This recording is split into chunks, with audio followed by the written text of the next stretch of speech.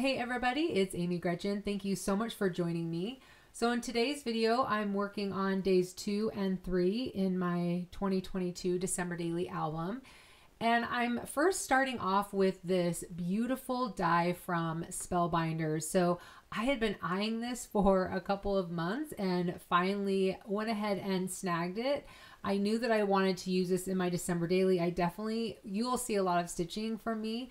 The other dies in this set, if you saw at the beginning, they were also very beautiful, and you will definitely see more of this set in my album. And I actually do have a couple other stitch dies that I will likely use. I mean, I always have the idea of using them, but then, you know, you never really know. But anyway, hopefully I will get to them. But I definitely wanted to use this tree die when I was talking about decorating the tree, and that's what this day is all about. I was considering cutting this out with the die cut. I wasn't sure exactly how I wanted this to go, and I was thinking that I could just have it be on the page and stitch right on the page, or I could pop it up. I kind of liked the idea of popping it up, but you could see me just kind of thinking about it. So I grabbed over all of my DMC floss. I do store it by color, which has actually made it so awesome when it comes to picking out colors that are more monochromatic. So if you want to know more about how I do that, I actually have a system that helps me know exactly where they go back in. So I'd be happy to share that with you if you guys would want to know. So in just a couple of seconds, I'm actually going to slow this footage down because as I was editing this, I realized it's pretty obnoxious because I just go back and forth, back and forth, back and forth. A lot like my other stitch video, but I did want to show you how I start it and how I finish it. So I'm going to start the first one and you'll see me end the first one and then you'll see me start the second one. So we're going to go backwards a little bit here. So I'm just finishing the top and we're kind of working it around, and you'll see that I go through several of the stitches on the back, and then I'm going to make a loop, do that one more time and create a knot because I want to tie it off a little bit. Now you could probably tape it to the side if you wanted, but sometimes depending on the color of your stitching, it shows through. Plus I was considering die cutting this out. So that was another thing that I took into consideration there. And then I just put the thread through a bunch of the other threads one more time and then just cut it off. So here's where I'm going to show you exactly how I start. So I usually take out a yard or 36 inches from my skein or whatever it is that I'm using. Like I said, I'm using DMC floss, and I take out one thread at a time. And the easiest way to do this is just to grab the thread from the 6-stranded thread and then just pull it out, and it comes out super easy. I'm using 3 threads together, so I did it 3 times because you can't do 3 at once. I've tried and it just makes a really big mess. So you just put them together and they, they go together really great. And then you start your stitch. Well, you thread your needle and then you start your stitch. So the first time I actually tried to use some tape, and it was kind of a disaster because there's hardly any space on the back to tape it to. So this time I decided to leave a little bit of the tail, and I'm stitching the tail in, which I decided was hindsight was a little bit tricky just because I'm stitching in around, but I do end up making it work. But you'll see that I kind of fumble around with it at the beginning. I do get better at it when I start the other ones, but of course that's not something that you'll see because I'm not going to make you watch all the stitching from everything. But anyway, I'm just starting in the middle, and then I'm going out to the edge, and I'm going back to the middle, and then I'm going back to the edge, and I'm working from the bottom left and then going around the circle to the bottom right.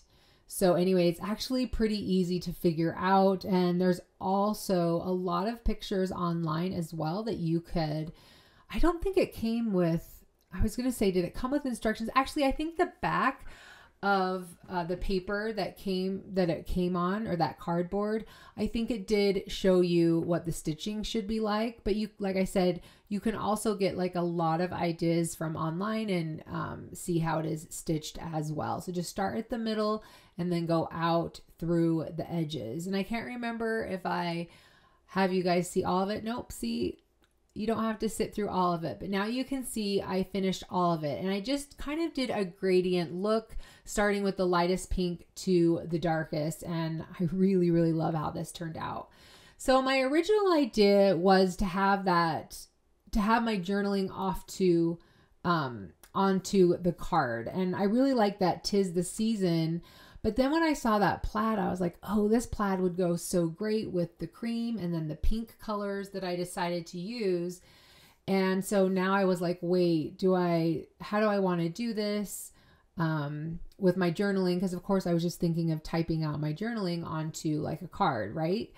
So what I decided to do was do my journaling and do some word strips. So I really did like the plaid so much that I decided to get some of that same cream cardstock and just write out my journaling in strips and then cut all of that out. And then you're going to see me adhere this on. But of course, first I'm going to fussy cut out this file. This has, I don't know if you can read it, but it says day 2. This is a file from Paislee Press.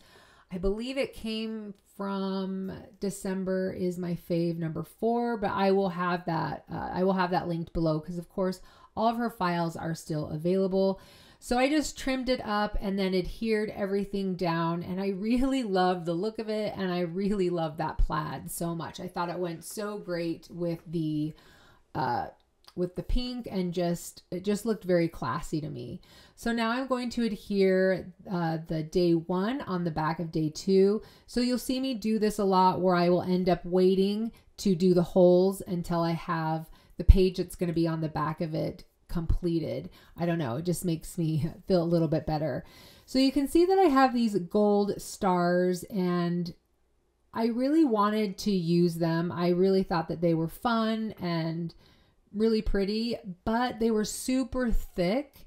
And I've done this before in my album where I've had some super thick embellishments, and these are pretty sharp because they're pointy and it's acrylic, and it will tend to destroy whatever's on the other side of it if it's a photo or like a pattern paper. So I decided that I didn't want to use these embellishments in the end, but you'll kind of see them pop up. I don't even know if I show you exactly what I put on it, but it is just the same thing, some stars, but a different type and not so thick. I think they might just be made out of paper. I can't now remember. So now I'm going to punch the holes in the journaling card, and I'm just using the page before it as a template. I actually need to make a template just because sometimes I get nervous punching through holes that have already been punched through because I don't want to make them, any bigger. So anyway, you guys, I should have just left it like this. I should have just said, oh, this looks great, walked away. You can see I've got my glue, and I was deciding about that star. But I really thought under the tree it needed something, and I also wanted to back it. So I decided to cut out with that die out of gold cardstock and put it behind it because I felt like you could see through to the hole. So whatever was going to be behind it, that was going to show through. And I really loved the gold. And now I'm just measuring under the tree to figure out how much space I actually have for this word. So when I'm creating it, I know what I'm going to do. And instead of having the words stacked, I actually have 'tis the season all in a line because I felt like I didn't have enough room for the stack. And in fact, if I knew that I was going to do this, I probably would have had the tree just a little bit higher instead of dead center. So anyway, the next step was to go on my computer. I had the digital file and create it and get it ready to send through my silhouette using the foil quill. So that is what I am prepping right now. I actually have a silhouette mat with this metallic mat, or not metallic, metal mat, so that I could use some magnets with it. And now I'm going to just send it through the machine. But unfortunately, and this seems to be a theme for some of the other days that I've worked on, I made a really big mistake. And I thought of everything, But as you can see, it was a little hard to see there, but above the season is like some really big scratches because I accidentally started cutting it instead of sketching it. I did not change the tool. Instead of being on the left side, I needed to change the tool to be on the right side, and it totally messed it up. So at this point, I did not want to stitch that another time. And so I decided that I would cut the tree out, or, die cut the tree out instead of cutting it. So I thought this will be my opportunity to do, what I was thinking about doing originally, which was popping it up on a piece of paper. And I could have just used the same cream, but I decided that it would be really fun to have more of a contrast. And I thought that this Desert Storm, this is Nina Desert Storm Classic Crest, I thought this would look really good with the pattern paper and with the cream and with the pink, and I really, really liked it. Now, again, I could have just left it just like that because I think it looks really good, but I wanted to add some texture. And so I grabbed over my embossing folders and I was specifically looking for my dots. This is from Cuttlebug, and I just thought the dots would go really well with all of the holes in the die cut. So I'm taking my paper and I'm just spritzing it. And I got to be honest, I have no idea what this is going to look like when I put it through the machine, get the emboss. I didn't know if it was going to wreck the foil or what it was going to do. And I actually think it looks okay. So you can see that I'm now switching that out for a different panel. And the reason was because, and I know this was actually, it's hard for you guys to see because on video it looked great. You could really see that gold foil. But in real life, and I don't know if it was because I was doing it under lights, I could not see that yellow gold. It was really hard for me to even read the word unless I tilted it a specific way. And so I was like, gosh, I don't want that look in my album where you're having to pick up the album and like move it just so you can read the word. And so I opted to change to a rose gold. So you guys, that is going to be it for day 2. That is the final version. Now I did remember as I was talking, the stars that I do use, and you will see it in the photo, is that top of the tree. I just ended up die cutting it from that same gold cardstock, and I put it on the top of the tree, and then I also added it to the wreath. All right, so moving on to day 3. So day 3 is all about shopping online, which is really funny because I should have told this story years and years ago, which I never have, but I wanted to highlight just how much I love being able to shop online because I'm not a really big shopper. So that is where this story came from. And this day also had a couple versions, or I should just say I had an idea using this gift foil plate that I have, but my machine was not working.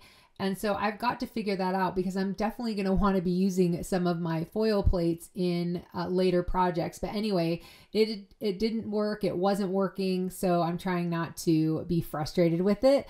But anyway, I ended up changing my design. So instead of having the pattern, I was going to do a pattern where that holiday and where the holiday story is, that was going to just be like a pattern paper, so to speak. I ended up just changing my design and having my journaling there instead of off to the side on a 3x4 card, which was originally what I was thinking. And I'm so glad. I mean, I'm not glad that something's going on with my machine, but I'm glad that that's what ended up happening because I really love this change. I much prefer, I mean, I don't know what it would have looked like with the paper, but I much prefer it with the story off to the side and just having it all on one page. And I just love the way that looked.